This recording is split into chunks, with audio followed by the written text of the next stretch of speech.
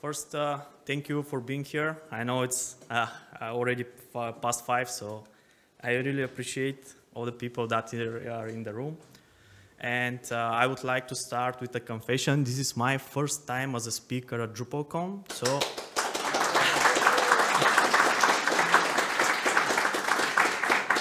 and then please be harsh in the comments. I want to get better for the next time.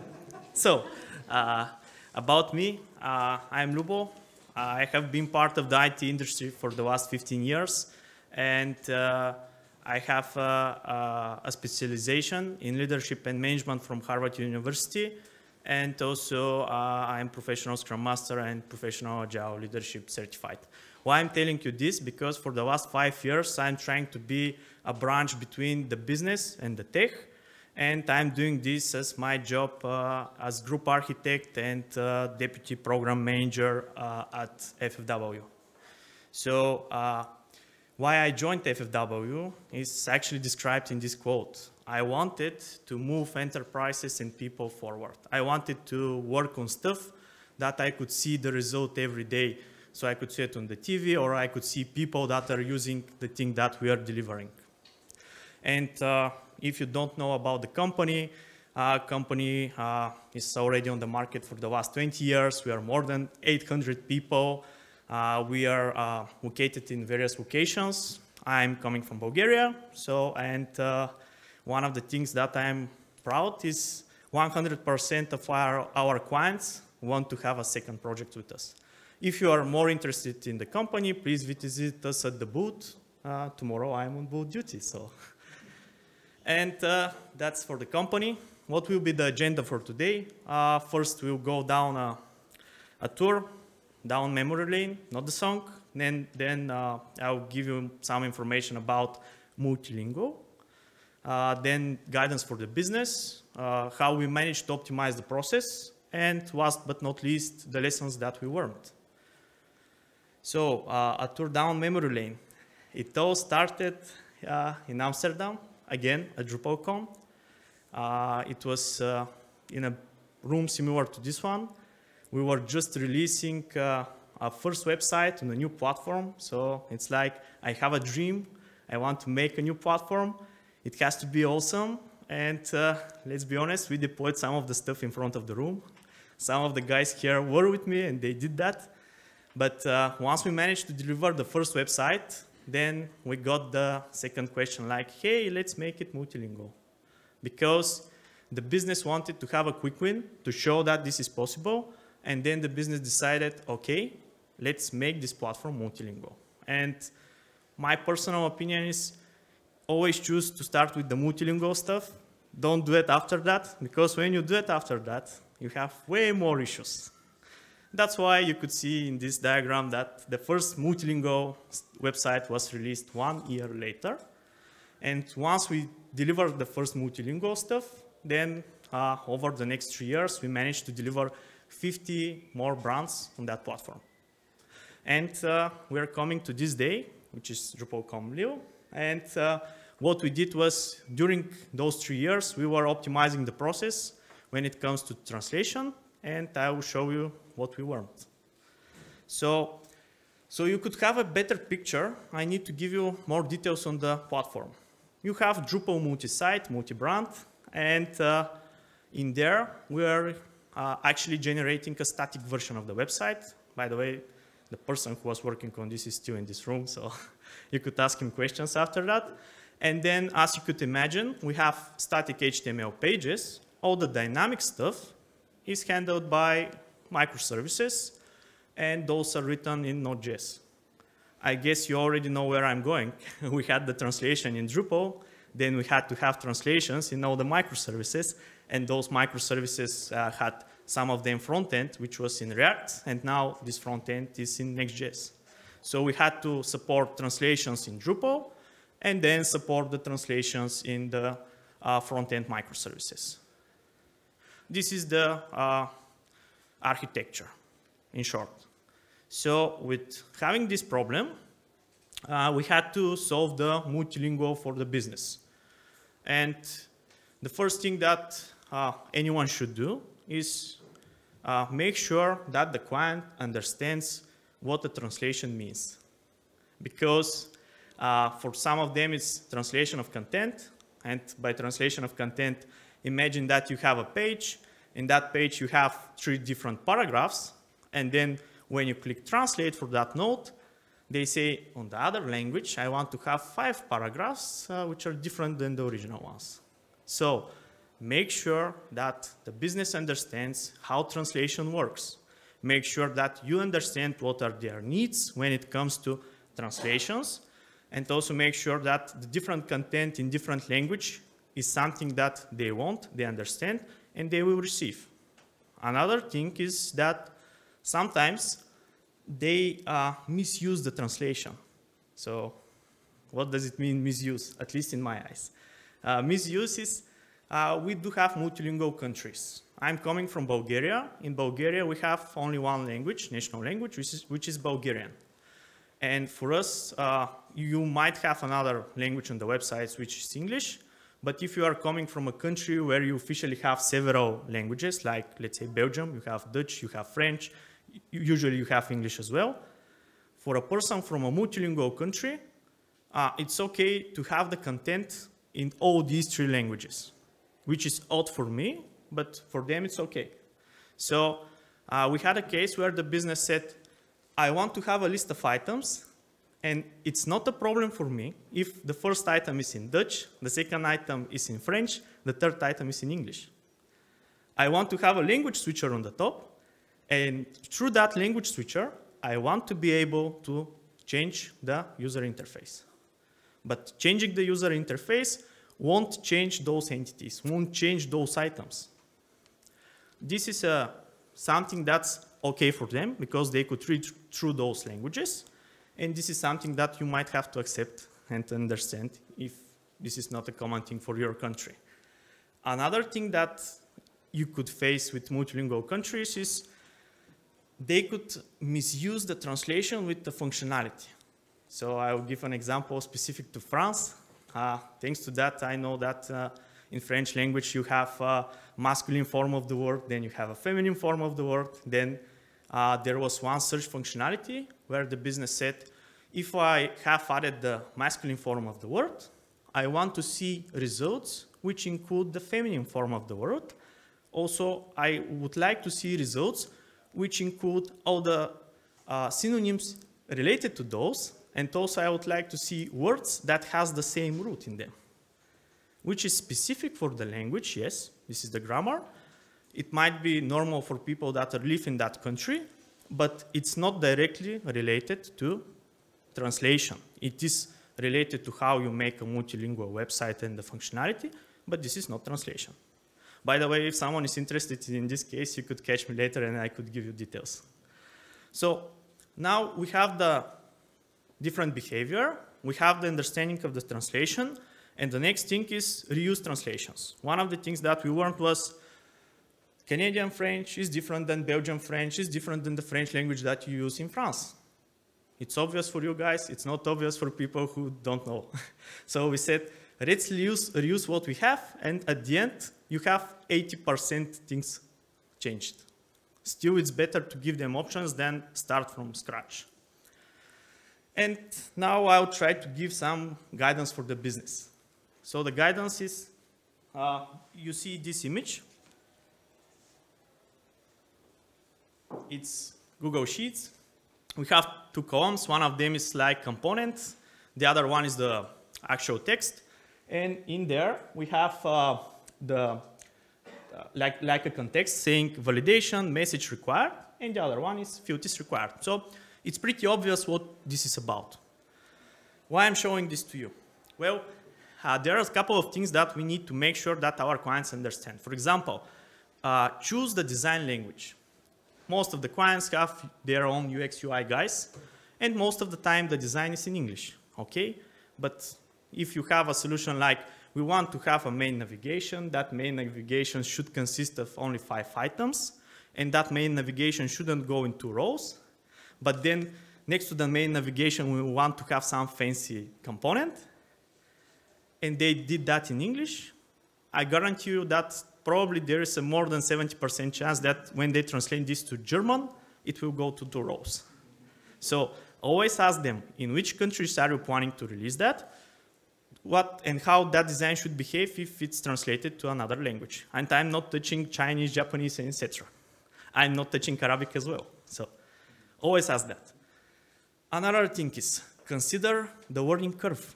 So I showed you the Google Sheets image because if there is a new person that is going to use Drupal, at first they have a big learning curve. They need to learn how to use translation interface in Drupal, and this might slow you down if you have a limited time to the market.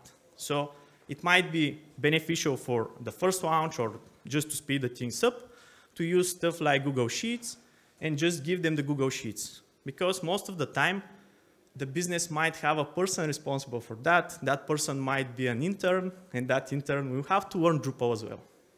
So consider the learning curve. Another thing is this responsible person for the translations. It's always a good idea to have someone from the business responsible for the translations. When we start working on a project, at some point we are that good in their matter that we could help them. But at the beginning, we still don't know the business. We don't know the specifics. That's why it's a good idea to have a person from the business that is responsible for the translations, and that person is responsible for making sure that gathers all the stuff. And that person could say, hey, I know that Canadian French is different than the French used in France, but please start with these. These are the most common things that people change. And also that person will extremely help you when he or she has to update them. So another thing, provide guidance. I said that there is a learning curve, and it's always a good idea to have different videos or screenshots just to point to the people where does those translations live. Because it's obvious for you, but it's not obvious for a person that is starting to use the platform. And what we did was we added different videos, we added screenshots. Next to each component inside Drupal, there was a video when you click it and it shows you this is used like that. So you could easily find out what is the translation. A colleague is here. He had a good idea that we could upload those videos in YouTube as a private channel. So everything could be searchable. So this is extremely good because if you have those videos, there is no point to have them in a Confluence page and then no one updates them. So don't forget, if you have videos and screenshots, always plan time to update those. Otherwise, at some point, you don't need them.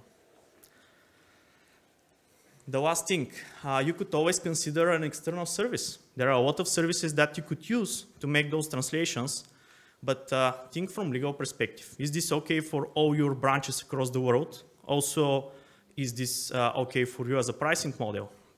Usually the mistake that is made is like, okay, we have 10 accounts, we will use them, but we have to deploy to 50 countries and 100 people should have access. So we have an issue with the pricing model. Always make sure that you make the math. How we optimize the process? Well, we reinvented the wheel. Like, what we did was, that's why we had Drupal on steroids. We have Service 1, Service 2, and mobile app that have their own translations. We know that Drupal is great with translations, and Drupal is the user interface for the editors. What we did was, each time when you push a change to any of the services, we are listening for that change, and then inside those services, we have the translations. Those translations are stored inside a translation bucket. That translation bucket, you could see it's not only horizontal, but it is vertical, because if it's horizontal, you could have multiple instances, and it could be vertical depending on the brand, because different brands for the same client might have different naming conventions for specific stuff. Also, Drupal is reading all those and giving you a user interface, so you could actually update everything from one place. And last but not least, Drupal is extremely good because it could export the translations for you in a PO file, which you could give to any person, and that person could make the translations, and then you could import them back. In more details, how does it work? Each service has a default text. We need that because if the service doesn't have a default text, and for some reasons it could not get the translations, you don't want to break the interface. So always make sure that you have the default text in the service. Then data is added to a common place. In this case, the common place might be in the image S3 bucket. I always joke with clients like, if S3 is down, we will have way more issues in our life, but who knows? Then Drupal will import all the translations. And how will Drupal know which is coming from which place? Well, if I have the naming convention like a warehouse, if you work in a warehouse, you need to know where a specific parcel is. How you know that? Each parcel has a unique code, and there is a convention for that. A context might be, we have login page dot login form dot login button dot label. It seems that I know where this is. I know this is on the login page, this is the login form, this is the label of the login button. And I could add on the left on this, like this is service 1, or this is the mobile app, or this is something else. Then I make sure that everyone knows this. Most of the people forget to inform the rest of the people that are working on the project how this works. If you don't inform all parties included, you're not doing anything. If only the developers know this, this won't work. Everyone should know how this is done. Then Drupal will export the translations, and the translations will be consumed by the services. Those services might be written in any language. It's not a problem. The main thing is make sure that we use the context. So what we did was we actually enhanced the context that we have in Drupal by including data from external service. And Drupal was okay with that, and actually served really well, because now if you need to make any translation, anyone from the editors could do whatever they want. One thing that I didn't mention, cache. Always make sure that once any of the services is reading the updated translations, you have a caching layer. This means that when the service displays that, there is enough time that you are okay. There might be a discrepancy between what has been translated lately and what you're showing to the end user. And also you don't want to abuse the service.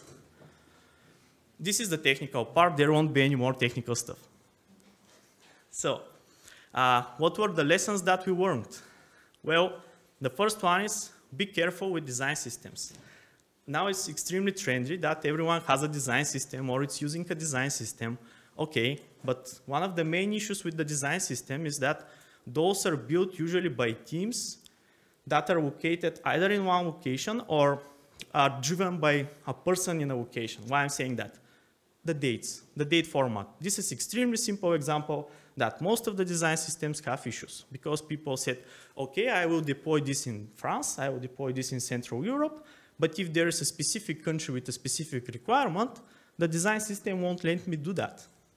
What is the cure? Make sure that you have international teams, do your homework and check, are there any specifics in the businesses that you want to deploy that, so you could make this configurable. Otherwise, you have to use design system and then make adjustments to it. Always add context to the translation. I already explained that with the warehouse, so I know where the parcel is. Then the configuration versus translation. You know that in Drupal we could have configurations. Those configurations could be translatable. Okay, but you could also speed up the things. Let's say that you have in the design an error message. That error message doesn't have any placeholders. So instead of making a configuration for the error message, you could make it a translation. And then any editor could make a translation from English to English or from the source language to the same language. Because it's one text, it's not multi-line, so it could be used. Another important thing is placeholders. If you have many placeholders, let's say I have 5 placeholders in the translation, consider seeing 5 placeholders in Drupal translate interface. It's not really user-friendly. So either you have to think about updating the user interface, or you could make this a configuration. The next thing is reuse as much as possible. That's expected. And be patient. We are working with people. We want the Drupal family to be larger and larger. So if you are patient, we will have new family members. And don't forget, you could reuse a translation manager. The translation manager will make your life easier because there will be a sole person responsible for that. And if someone wonders how could a could I offer to the client something like this? Well, you could have a gatekeeper of the documentation who is responsible for translations and the rest of the documentation that you have in the project. This is, in short, the lessons that we learned. I would like to remind you that if anyone wants, they could contribute, so contribute.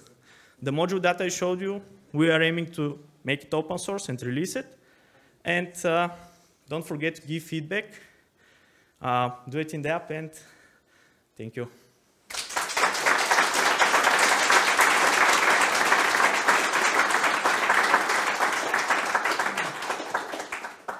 There is no question in the app, but if somebody has a question here, raise a hand, and I will come to you with the microphone. Yeah. Do you think it's an option to, instead of having the default translation stored in the app or the services, to have them as PO files? Yes. Currently, what we have is, you know the situation, so we have them in JSON files, which could easily be translated to PO files. The trick in there would be how you add the context in the PO files. Make sure that you don't lose the context. Thank you. Other questions? Yeah, we're running 1 minute after the time schedule, but we're good. Thank you very much. Thank you.